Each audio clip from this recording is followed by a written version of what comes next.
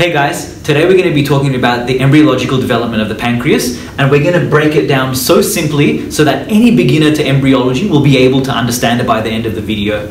It's specifically designed for medical students, people who don't know what embryology is, or if someone is looking to revise the high yield points of pancreatic development.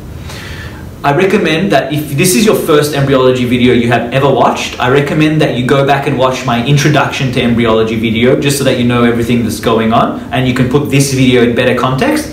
But I'm going to make this video in a way so that you don't really need to do that. Even if this is your first video that you're watching about embryology, you will be able to understand pancreas development.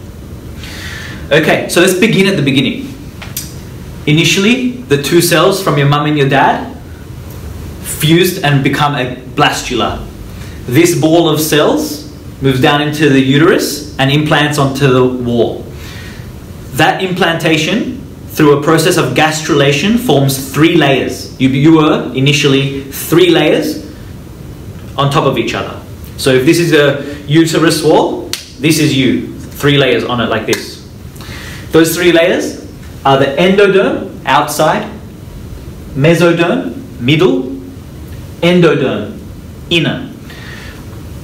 But then you're thinking probably, why is endoderm inner but it's still flat?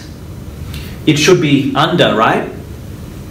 It's inner because eventually it will fold and will become your inner.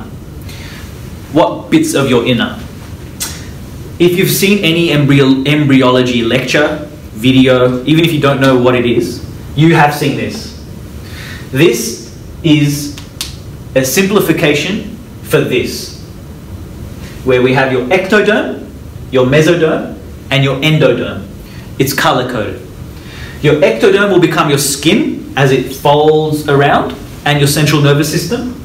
The mesoderm becomes a lot of things. They're made up of other parts as well. So you have your paraxial mesoderm, intermediate mesoderm, and your lateral plates. They become things like muscles, heart, etc. We'll save that for another video because today's focus is on endoderm, the green, your inner.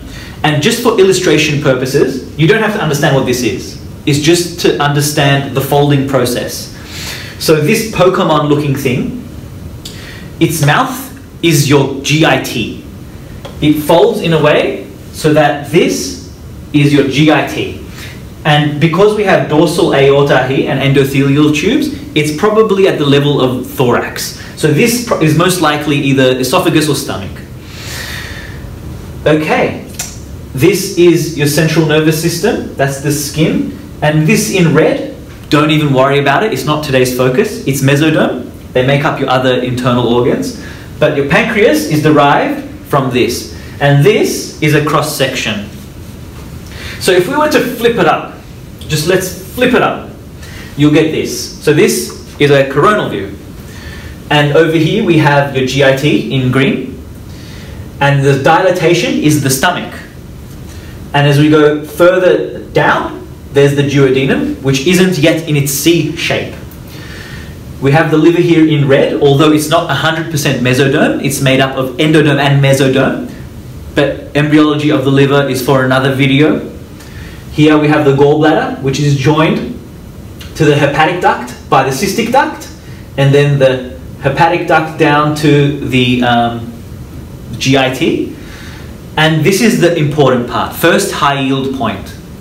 Pancreas comes from endoderm, more specifically from duodenal tissue.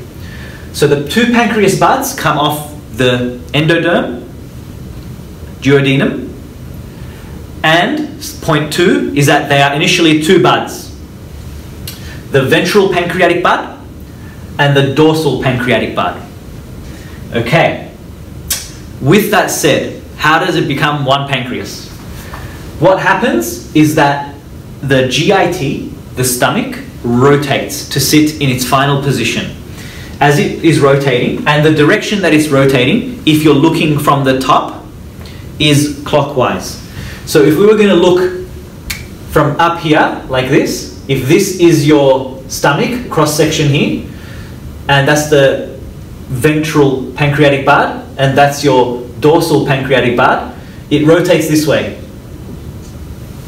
So clockwise, if you're looking at it from the top.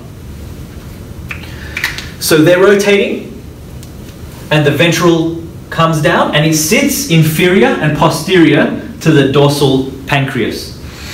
Now focusing our attention over here, we'll have its location before the ducts fuse. This is around week 6.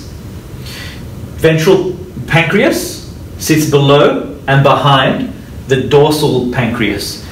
And the ventral pancreas makes up the uncinate process and the inferior part of the head of the pancreas. The dorsal pancreas makes up the rest of the gland, or the organ, rest of the organ. As well, you'll see the bile duct, which becomes the cystic and hepatic duct, and the gallbladder. Okay. It's moving on from here, where we have still 2 separate ducts at the end of rotation.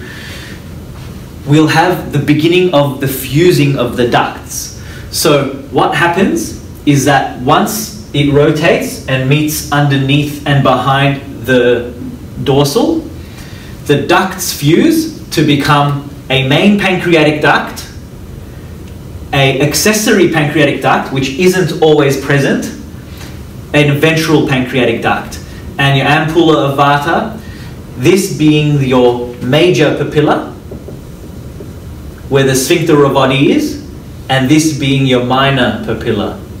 And not all people have this accessory pancreatic duct.